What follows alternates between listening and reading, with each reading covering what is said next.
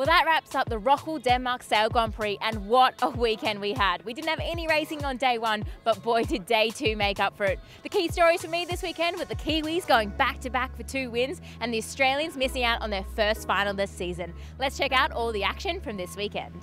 Taking center stage in the capital of Denmark is the ROCKWOOL Denmark Sail Grand Prix, as the most exciting and competitive sailing league comes to town. Oh, perfect timing from the New Zealand boat.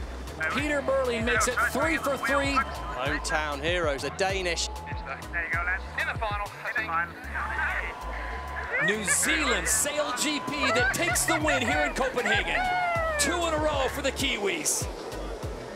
Tom Slingsby and his Australian team are still holding first place on 36 points, but those Kiwis with a back-to-back win are in second place on 32 points. Denmark has snuck into the top 3 as they sit in third on 28 points. Canada is still in fourth, but the big loser is Great Britain, who has dropped down to 5th overall after not racing this weekend. France will be happy after making their first podium, and they are in 6th overall. United States still sits in 7th, and the 8th and 9th place overall has switched, with Switzerland sneaking into 8th and Spain sitting in last in 9th place on 11 points.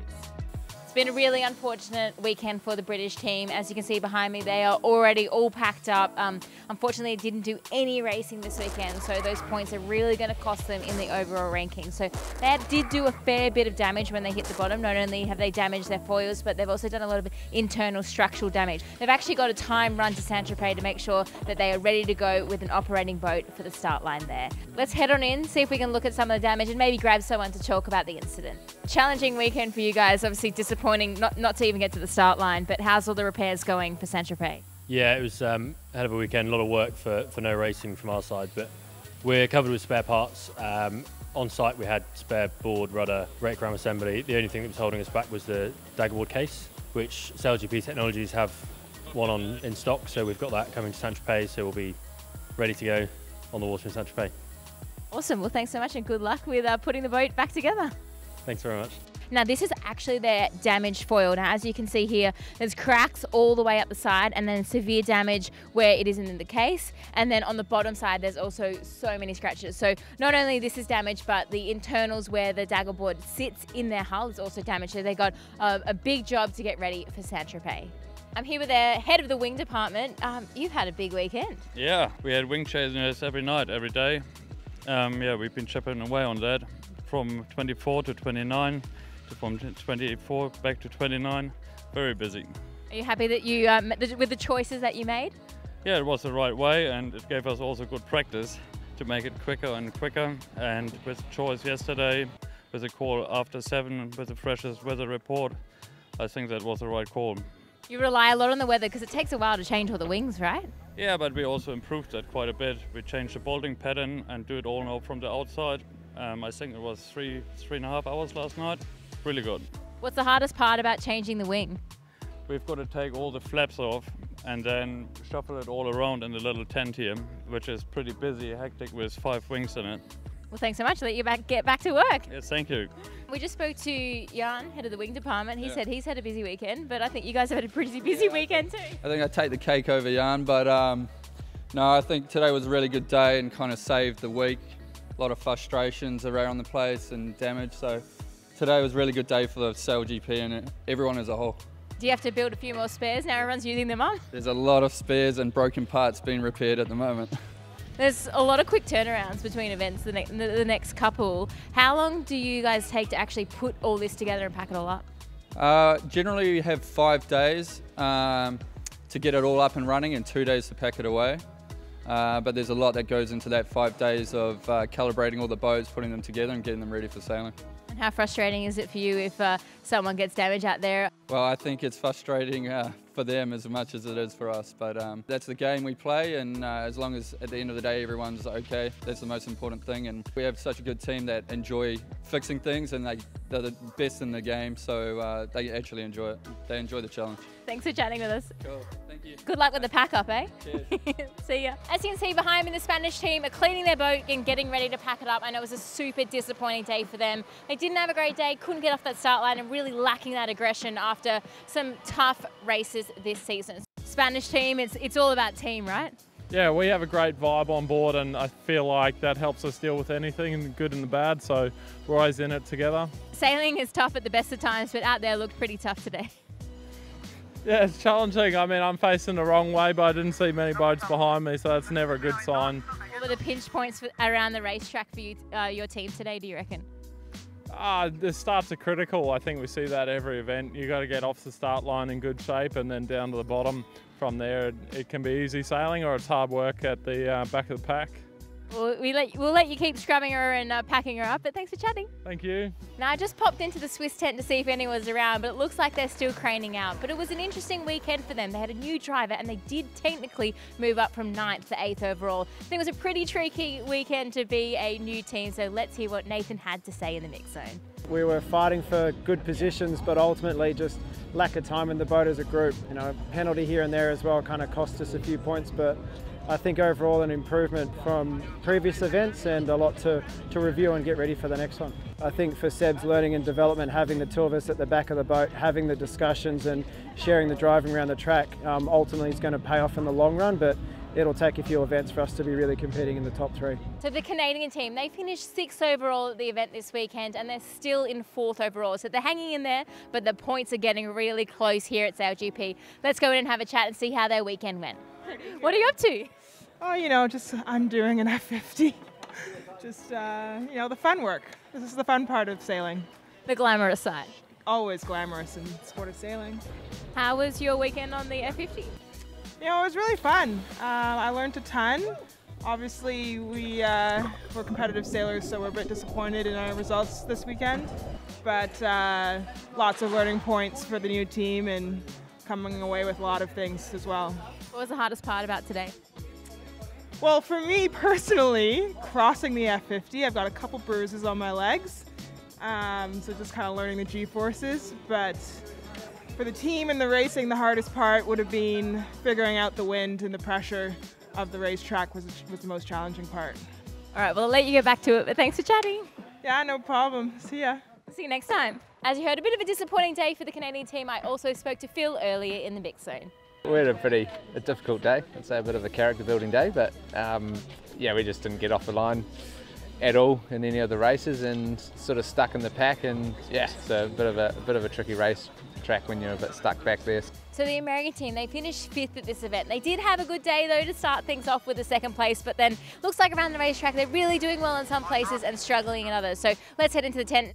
You guys started off with a bang almost a bang in the second race, yeah. First race of the second? Chasing them down, I think, making gains. We definitely felt really strong as we have all season that first race today. So we were pumped about how it went.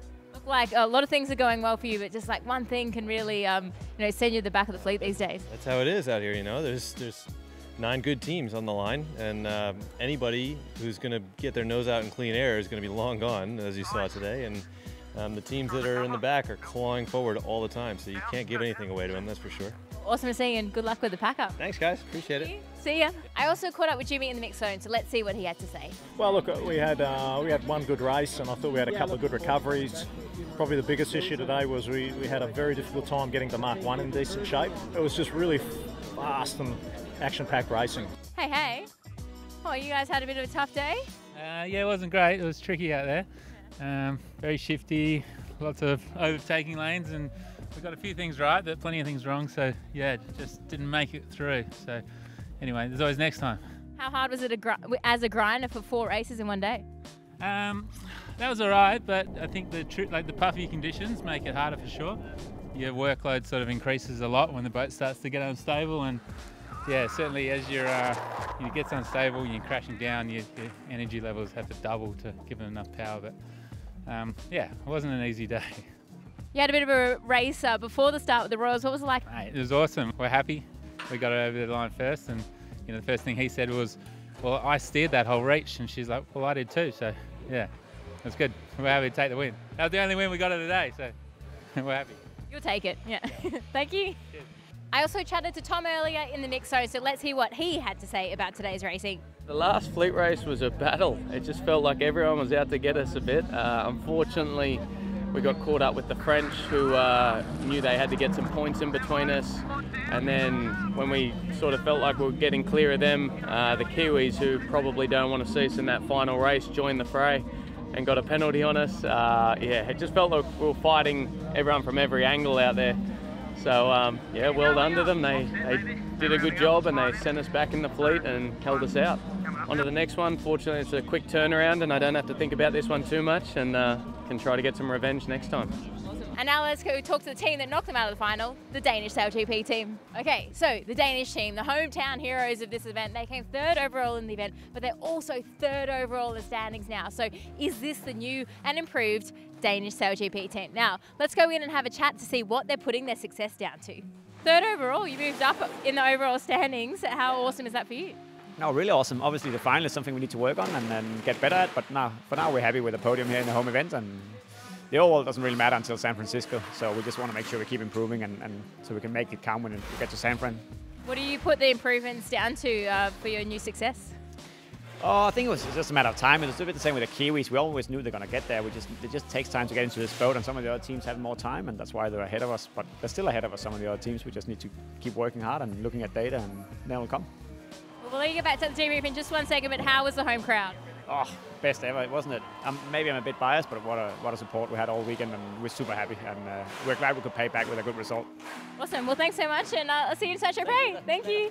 I spotted the driver of the French team. I'm sure he's pretty happy with himself, making into his first final. Quantum, before you go in your tent, congratulations. Thanks, Lisa.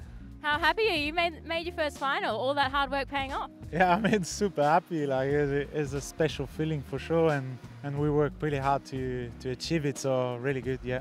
Is there anything that stood out to you, the difference for this weekend?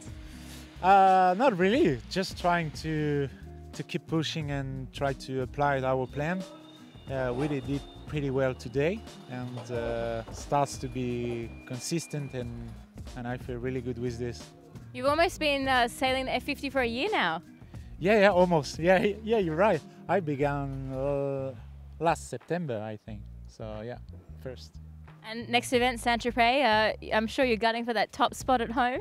Yeah, hopefully.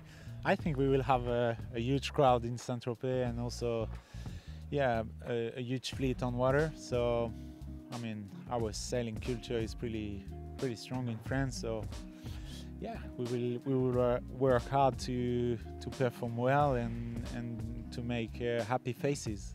Well, I think you moved up the leaderboard and you've still got plenty of events to go, so good luck and keep going, eh? Yeah, thanks, Lisa. See you. Enjoy, see ya. As you can see behind me, the French team are packing up, and the next time we'll see this tent is in Saint-Tropez. Now let's go chat to the Kiwis. How cool was it to do back-to-back wins? Yeah, it was amazing to do back-to-back wins, and yeah, probably even more special to have a clean sheet this week. Yeah, there's not many events you win winning all the races, so it's definitely a pretty special one considering the fleet. Did you leave the dock today thinking, okay, let's go out there and get 4 wins? Yeah, well, our strategy's the same as always, you know. I'm just trying to go put together 3 solid races and get through to the final, and then you know, give yourself a chance. And we definitely did that, and it was yeah, really pleasing to see the way we're progressing. You also had Liv on the back with the team this weekend. How did she go out there in a tricky racetrack? Yeah, well, Liv's been an amazing part of this team, you know, right from the beginning. You know, along with Joe and Erica, you know, we've got an amazing squad there that's rotating through, and you know, they all contribute so much between events, which is yeah, pretty special. You guys going to celebrate hard this win? Yep. All right, see you later then. Thanks, Pete. Well, we heard from Pete. He likes 4 races in one day with 4 wins, but we'd like to hear from you guys at home. What did you guys think of the 4-race day? Let us know in the comments. Well, we've nearly finished the debrief, but first I got to eat my words because my predictions were a little bit off this weekend, but I got the one that matters right, and that was that I predicted the Kiwis were going to win this event. And well, that's it for the ROCKWOOL Denmark Sail Grand Prix. What a weekend it was, and I'd love to hear what you guys thought in the comments. Make sure you like, subscribe, and we will see you in Saint-Tropez.